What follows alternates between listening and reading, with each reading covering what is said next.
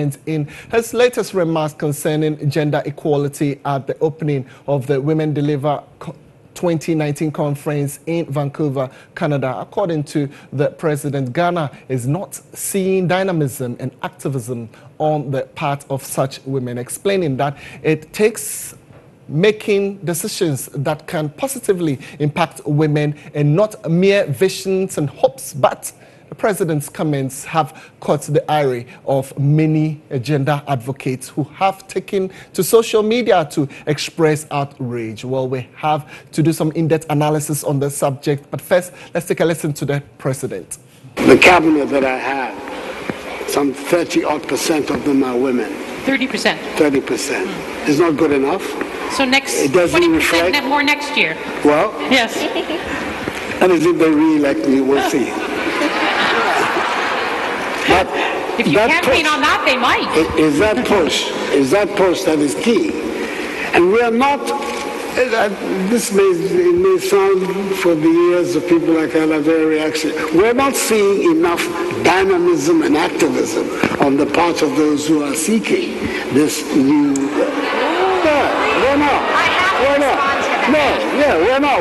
I'm talking about dynamism where it matters. When was the last time you saw a dynamic head of state? I'm saying dynamic is not sitting around here talking. I'm talking about electing people to parliament, controlling political parties, because they're the instruments by which our societies make decisions.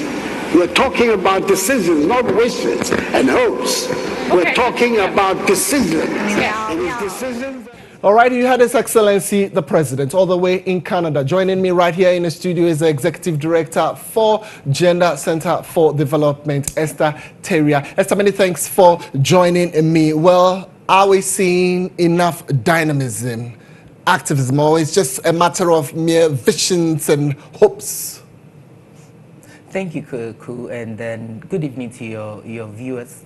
So just a point of correction, it's Gender Center for Empowering Development, okay. GenCed. Okay, thank you for the correction. It's an unfortunate statement from the president. Maybe I need to refresh the memory of the president as to what Ghanaian women have been able to do till date. Okay. Ghanaian women helped fight for independence for the country. Ghanaian women in the 20th century, 21st century, fought for us to have a bill even to protect ordinary children and our own women, our own mothers. We fought to have the Domestic Violence Act in this country. We fought without the support of any government, without the support of any political party. We did that. And I have to remind him, it's the same Ghanaian young women who did their own research and realized that he wasn't so attractive to the Ghanaian populace and the Ghanaian women. And they went around to campaign endlessly for him to win the political power that he seek for in 2016. So something like this coming out from him, it's quite unfortunate. If we go back to the question that was being asked, we're talking about power. The structure that really inhibits women from us actually actualizing the things that we hope for. And you talk about we not being dynamic enough. So would the president say that the First Lady was not dynamic enough when they were in opposition? Because we never heard of the First Lady even building a one school room for anybody. But today, because she has access to power, access to resource, she could do things like that. So that's why Allah is telling him that we are an agency. We know what we want, but we need the power and access to resource. That's what we are talking about. So I'm kind of confused that he should shift the conversation to say that Ghanaian women are not dynamic enough. Ghanaian on women, such a platform, do you think it is unfortunate that he made such a comment? Absolutely. And, Ghanaian women should call for an immediate apology from him? In fact, to begin with, I think that the gender advisor at the presidency should humbly say that, you know what, I have failed at my post. Because if you are the advisor on gender to the president, maybe he might have forgotten the struggle that Ghanaian women have been through and are still going through to make sure that we have a better Ghana. Maybe she needs to refresh the memory of the president. And even his own political party, as he said, the political parties so hold the power and all that.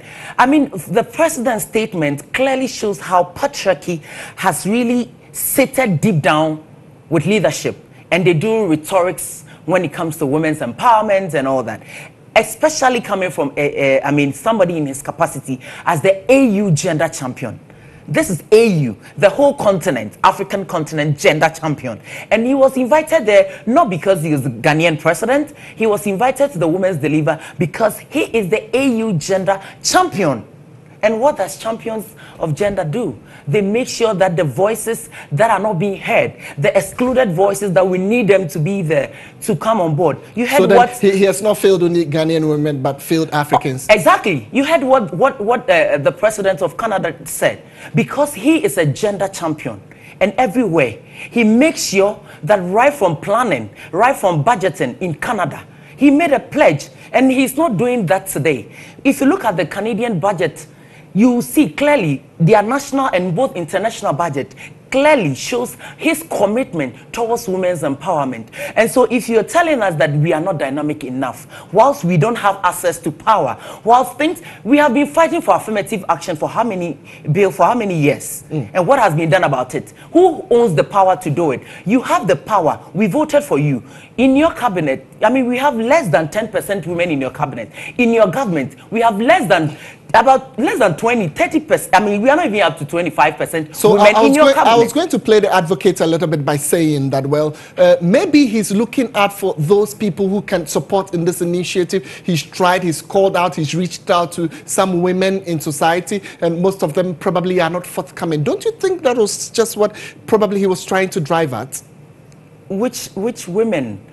The same women he fall on when he wanted to win the presidency, and they supported. You had loyal ladies, you had women, whatever. You had all those things. Did you hear any men word for Akufo-Addo? These were the young women who were on the street for him. So he wants to tell me that within his political party, there aren't young women or there aren't older women who are strong enough or bold enough to help him advance whatever cause he wants to do in terms of women's empowerment. Clearly, it's just another rhetorics when scripts are being written and being read. But in actual fact, patriarchy make men to believe that women are not supposed to be there. If they have to be there, they have to struggle. Why would they have to even be there? We have to make the decisions, and it's always been about us, and it's us. It's us. So in moments like this, people really show exactly how they feel when we are talking about women empowerment, and it's what's quite interesting to hear the president talk about how free SHS and health insurance are helping women's empowerment and all that. You and I know the situation that women in this country are going through. You can share with me. You're today, as we speak now, the domestic violence fund, who is supposed to help fund it? The government. If you look at the act, the government is supposed to set up a board, make sure that there's money in it. The government hasn't done that. Who formed the government? Who makes up the cabinet? Is the president and his people make the government. We have a finance minister who is controlled by who? By the president. And you're a gender champion. There's no fund in it. We don't even have a social service for women, where a woman who is traumatized, a woman who needs psychological treatment can even go there and get free service. We are talking about all these things that has not even been addressed. Affirmative action is well spoken enough. We have women in this country who are even contributing their own quota to make sure that fellow women voices are being heard, fellow women's needs are being brought to limelight. Look at the things that Gifty Auntie and the rest are doing, making sure that these women, even your station, you went to the north to show the plight of women who are labeled as witches. And you saw the plight of the women, yet we have given power to the president to act on our behalf. And if you're a gender champion, one of the things that you said you need to do, close all the witches' camp, provide shelters for victims. You haven't been able to do all these things. And then you come back to say that we are not dynamic enough.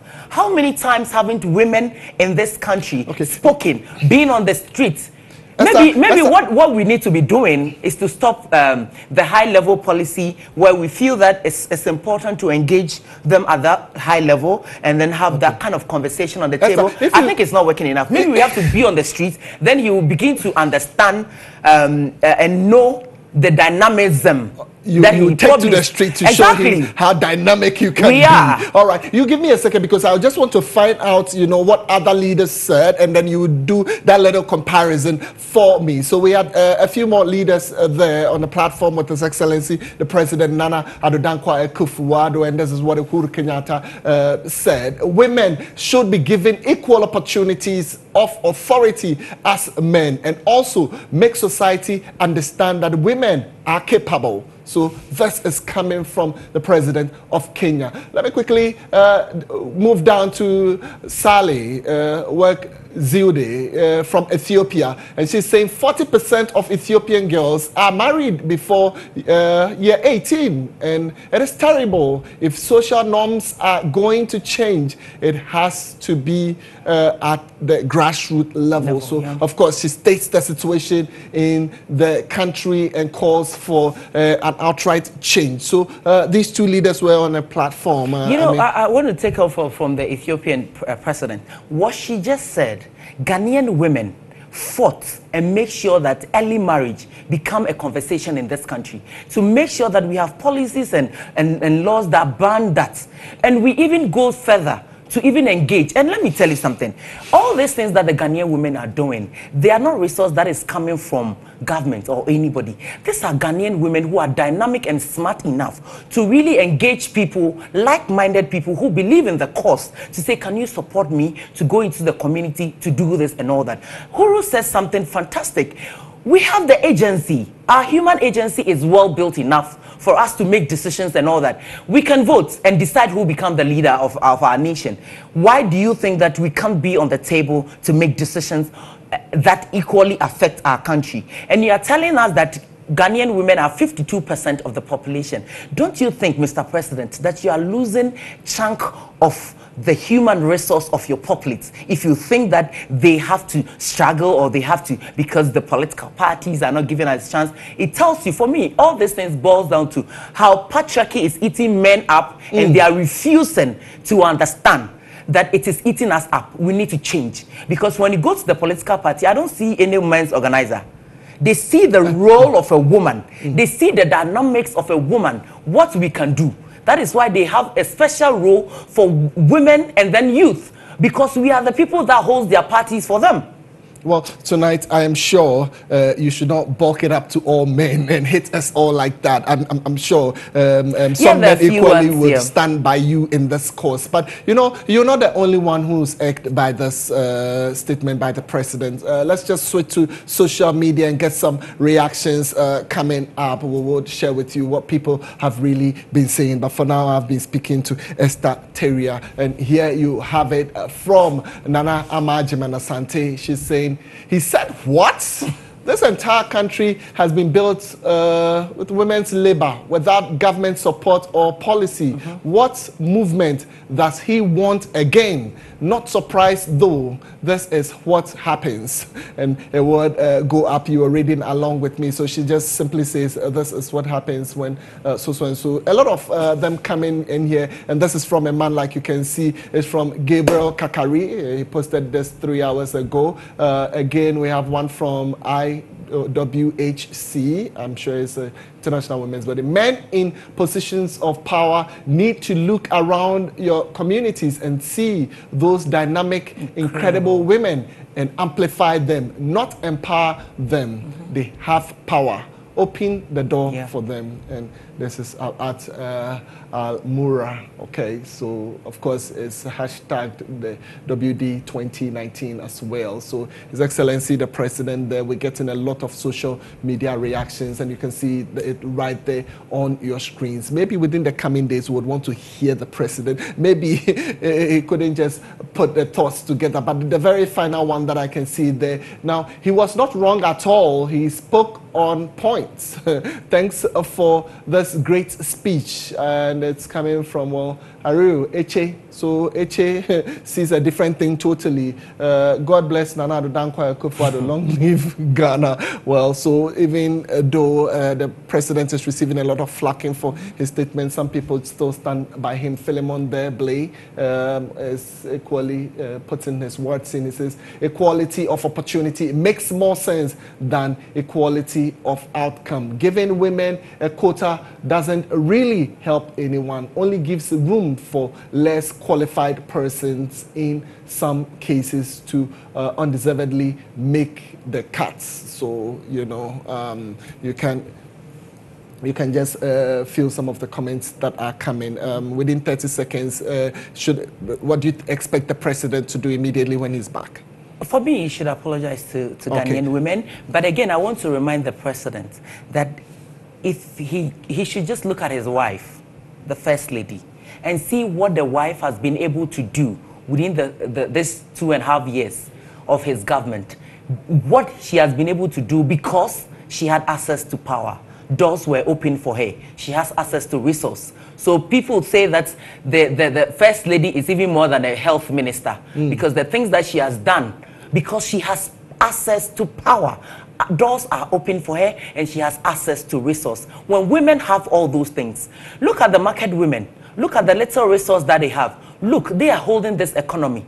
And you can't run away from that. This is an unfortunate statement, and I think not only the president, I think that even the MPP have to come out and apologize to Ghanaians.